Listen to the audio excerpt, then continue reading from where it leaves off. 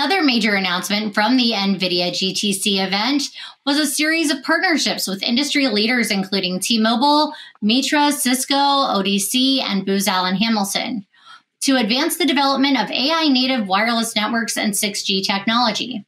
These collaborations aim to integrate artificial intelligence into next-generation network hardware, software, and architecture, setting new benchmarks in spectral efficiency, network performance, and telco innovation. Johannes, what will these AI-native wireless networks be capable of, and what does this mean for the AI RAN ecosystem? Well, AI-native wireless networks are about to reshape the future of connectivity by embedding artificial intelligence directly into the network itself. What does it mean? Billions of devices, phones, sensors, cameras, robots, and even autonomous vehicles will be able to connect more seamlessly than ever before. One major breakthrough is in something called spectral efficiency.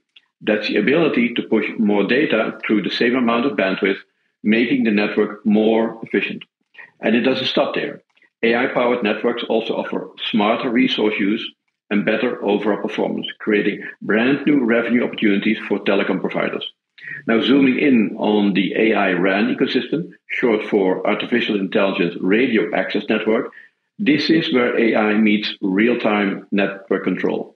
By blending AI and RAN functions on one platform, operators can adjust resources on the fly, improving performance and cutting costs. In the big picture, this is a stepping stone to 6G. AI RAN offers a flexible, software upgradable path that would redefine how we connect, making networks faster, smarter, and more adaptable than ever before.